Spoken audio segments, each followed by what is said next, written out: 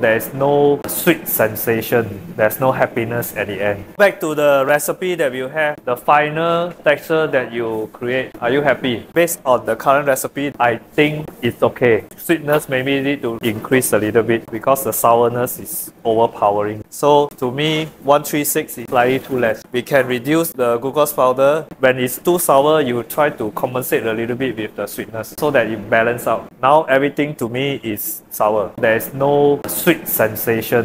There's no happiness at the end. I'm fine with the color. It's quite natural, so we don't have to worry. Texture is also very good. This is your value. This is how you create the recipe. This is how you determine whether it's better than other people. This is how you adjust. You come back to your recipe again and then you adjust again. If you want to do this flavor, it's best you go and test what is available in the market, whether your flavor will be better than the rest or not.